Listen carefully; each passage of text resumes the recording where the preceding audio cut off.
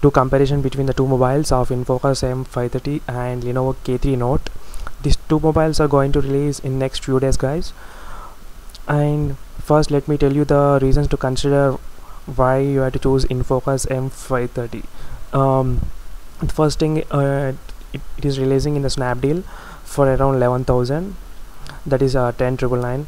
And the reason to choose Infocus 530 is because it has got a better battery, that is 3100 mAh when compared to the 3000 mAh in the Lenovo, and it has got a front facing camera of 13 megapixel with LED flashlight, guys. It helps to take selfies in the night like that, and back camera supports OIS, optical image stabilization.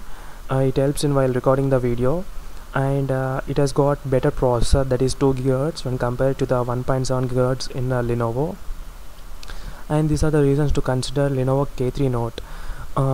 It is going to release in the Flipkart in the flash sale for around 9999, that is 10,000. The reason to consider Lenovo K3 is it has got better resolution, guys, 1080p, where Infocus is 120p, and it has got latest Android version Lollipop, and Infocus comes out with a KitKat, and it is 1,000 rupees lesser cost than the Infocus M530, and it is less thickness. It has got less thickness and less weight when compared to the Infocus M530. And these are the Antutu score which each mobile got. That is, Infocus got scored around 50,357 in the Antutu score, guys. This is near to the high range mobiles like Note 4 and Galaxy S6 like that. And the Lenovo K3 Note got 44,678.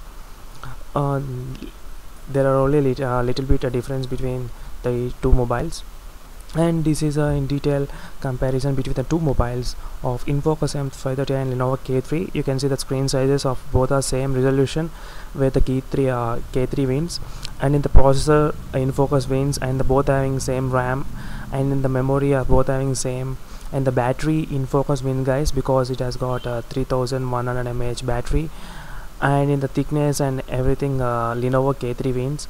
In the Infocus it has got a 9.1 mm thickness, guys. There's a little bit correction you need to do.